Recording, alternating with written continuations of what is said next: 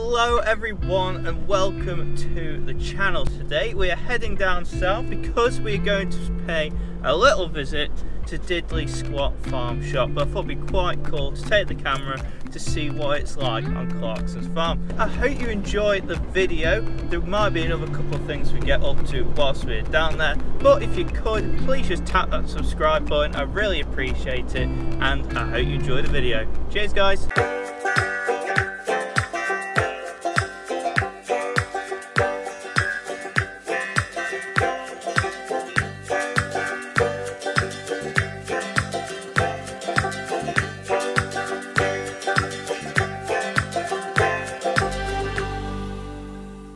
Right, quick fuel station stop. Jose, have you had a trump? Yeah, that's why you're looking so suspicious.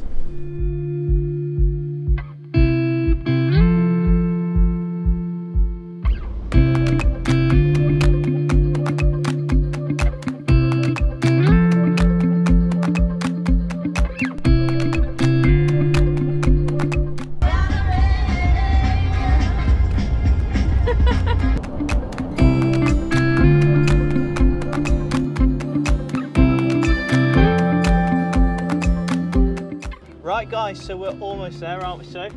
Just a little farm. I'm not gonna lie guys, the audio cut out and we missed a spit out, so we're pretending we're almost there, but we've already got there, so bear with us and we'll see you when we pull in.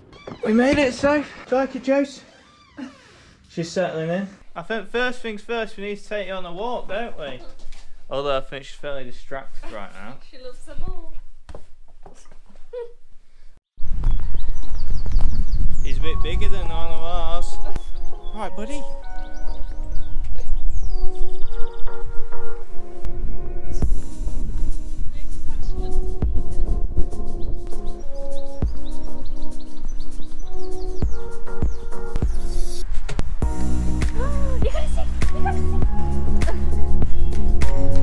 Workout done for the day.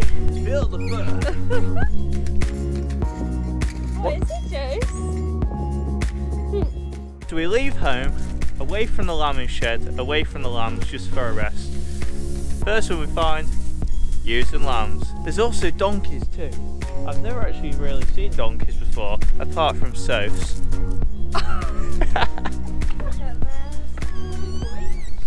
That was a nice, ooh, nearly fell over. That was a nice little walk, wasn't it, Jose? So the plan is now, we're going to leave you to it guys, we're going to catch up tomorrow when we're going to go down to Clarkson's farm, aren't we, Soph? Yeah. And they do a little breakfast here in their cafe, so that should be quite good too. But yeah, nice little walk, wasn't that, Jose? They've got some Shropshire sheep, they've even got some disc golf, which might be good. So yeah, we'll see you tomorrow guys. Bye. Right guys, it is the morning after. I wasn't planning on doing any videos while we walk Jose again, but one of the ewes in the fields had lambs, and I've just realised I'm a silly boy. They're Oxfordshires, not Shropshires, aren't they? Oh, I'm not a clever farmer, but I'll flip this around so you can see.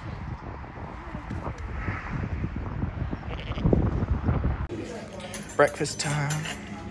Right guys, so it's early in the morning and we're ready to actually go to Clarkson's farm now. We had a lovely breakfast at where we're staying, didn't we? There's a nice little cafe. And Josie had some bacon and some toast too, so she's very snoozy, aren't you? We're going on a long walk in a bit. But plan is going to go down to Clarkson's farm, get there before the crowds get in. You looking forward to it? Yeah. It's only a little farm shop, but it'll be quite cool to see what it's actually like, won't it? Yeah, you've got to see it while we're here. Oh yeah, it's only like 5 minutes away, so we've got to see it.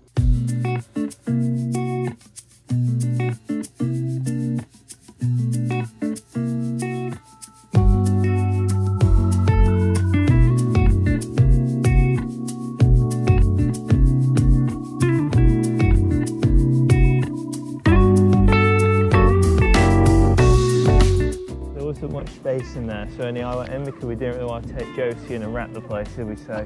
No. Cheers mate, thank you. Well, we've tucked in for hot chocolate and coffee. The plan was we were going to get some stuff out there, but they didn't have a bobble hat, which I came for, so we've got a case of lager, which we're going to try later, aren't we? There is a bar here, but it's 10:30 in the morning, so maybe not the best idea to have a lager right now, is it? They're so cute. And what's your favourite breed of dog? Sausage dogs. Well, that's the trip done, guys. You alright, Jose? You enjoy it? Should we get a... Do you reckon that's about right? There you go, look after the beer for me. Well, what's the best way to describe that, so? Cold. Yes, it is. Oh, it's so cold. It's like 2 degrees outside. Oh, well, we can say now we've been to Diddley Squat. Yeah. It's nothing too big, to be honest, guys. It wasn't very exciting at all. So, yeah, there's a nice little cafe outside. There's the bar. It's a tiny little farm shop, but it's just nice. To be fair, more than this, it's probably the people it brings into this area, isn't it? Yeah, but I know people that live here and they hate it. Yeah, but we've been. Plan is now, I think we're going to go to Dalesford, which is like a huge version of that, and they've got a nice little dog walk, so that is the plan. Cool to have a look around, see where we've been, but it's just a little farm shop, to be fair. Right, guys, we just made it down to Dalesford. I was going to come over to show you the sheep in the field, but they're in the shed lambing, so that's not ideal. I was going to tell you a fun fact. I sold 3 tups to JCB Farms this year, and they are linked to Dalesford down here. So there's 2 farms. So some of the genetics on this farm, they won't be this year because I sold the tups in the autumn. Eventually, we'll have some of the clean genetics from our farm. So I thought that was quite cool. Do they only have them? Well, at the Utoxa farm when we went, they had a lot of clins, but I think they also had, was it Rylands or South Downs or something like one of the woolly hair breed that they crossed with them. So, Yeah. you on the nosy? Yeah.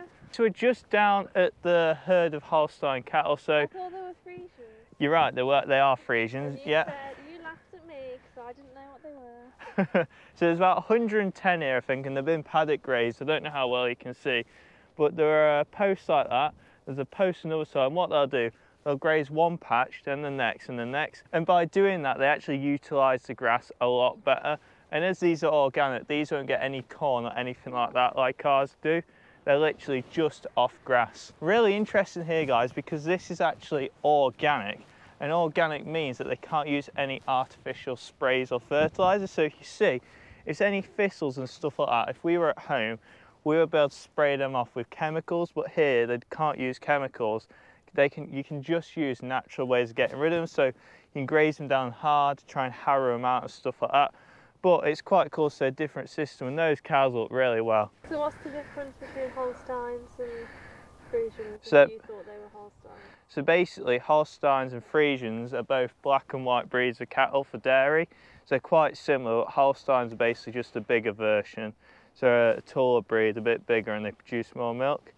That's about as far as my dairy knowledge goes. River even load? Is that how you say it? I'd guess even load, yeah, sounds right. A tribute. Oh my, no, don't video this. Well, I don't think we can get any closer to sheep than now. First sheep we've seen of the day, all the tups are over there about a field across off the footpath. Right, so that's the walk done. Now we're going to have a little bit of a look around, see what they've got inside.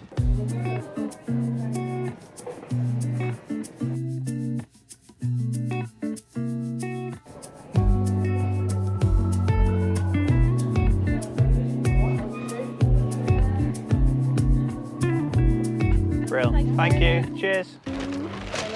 Right, so that is our trip to Dalesford all done. We've come away with a couple of souvenirs, aren't we, Soph? We've got 2 donuts and some pasta. Yeah. That bag's quite cool. Look at the bag.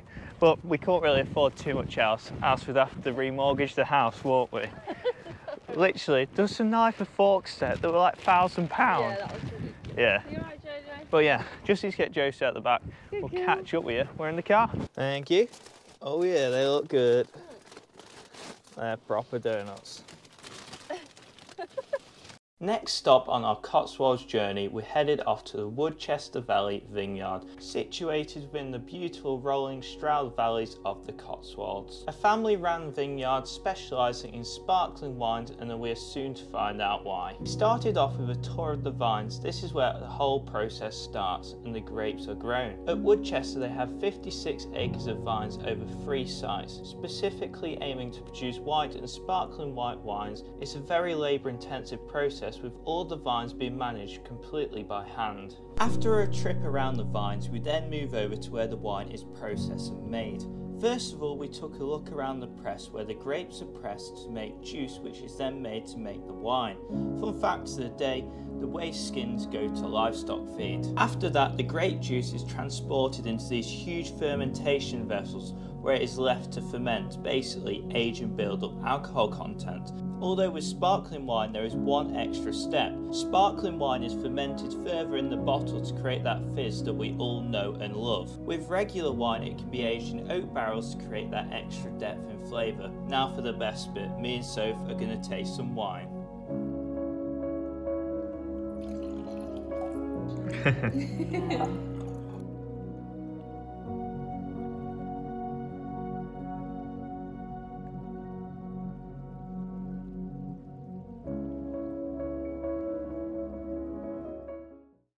Right guys, so it's the morning after the night before that we went on that vineyard tour. I've got to say that is one of the best tours I've ever been on, and you really enjoyed it too. Oh yeah, I loved it. Oh, we'd definitely recommend it. If anyone hasn't been on a vineyard tour, something a bit different, and you'd really enjoy it. Even those people that aren't like wine lovers, it's one of those things that is just really interesting. We got to look at all the vines, so what all the like grapes are grown on. Then we had a look at the factory, how all the wine is made, how it's bottled, all the cool stuff like that. And the best bit really was we got to try the wine. So they were specialists in sparkling wine, weren't they? And they also did white and occasionally did red, and they said they did that when the weather was really good. What was your favourite bit, Soph? The wine tasting. Oh. Obviously.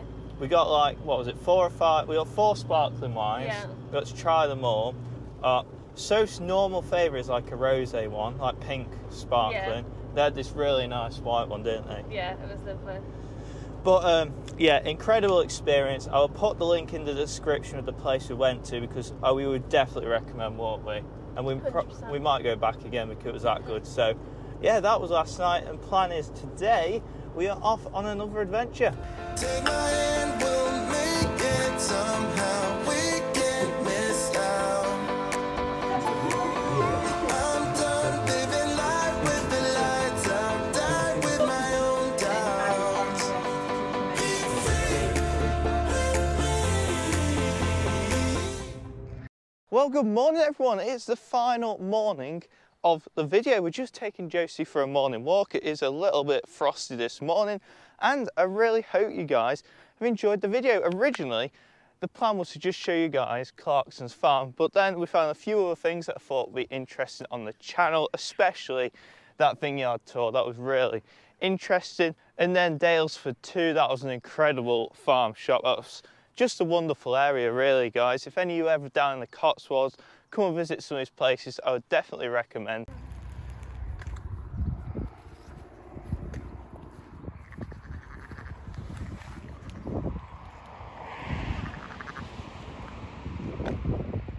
But as the original plan of the video, guys, was to talk about Clarkson's farm. We're just going to do a little sum up now. Whilst we're walking Josie and her huge sticks, it's got a lot better with all the other stuff we're doing, by the way.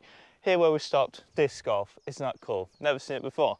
But yeah, Diddley Squat, there wasn't much to see, there wasn't much to do. If I'm honest, it was probably, I don't want to be horrible because it's done such a good thing for the local area, but it's a little farm shop. There's a nice little cafe around the back where you can get food.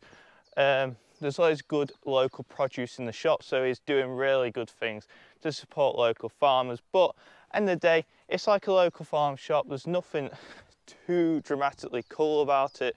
It's just like going down to your local farm shop. So would I recommend visiting? I'd say no if you're just coming down to see that. But if you want to see loads of other stuff in the local area, there's so much to do down here. I definitely recommend going to visit it and then going to visit a few other things too. But yeah guys, sticking to the British theme, one thing I would say since I've been down here is a lot of the local shops, a lot of the local businesses are very, very supportive of British agriculture or small British businesses. It's such a nice area to see how it could be around the whole country. If it was like this around us, I'd be very proud of our area. Like, it's incredible what people are doing.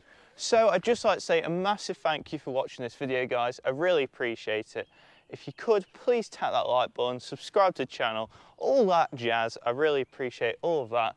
Unfortunately, Soph's not with me for the walk, but she says thank you too. And I'll leave you with some incredible shots of Blenheim Palace. Cheers guys, and thank you for watching.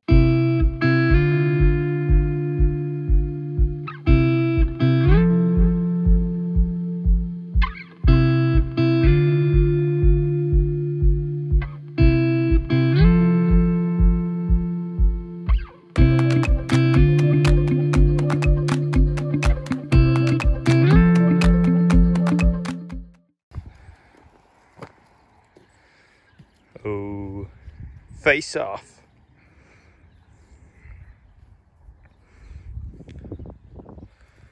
No interest.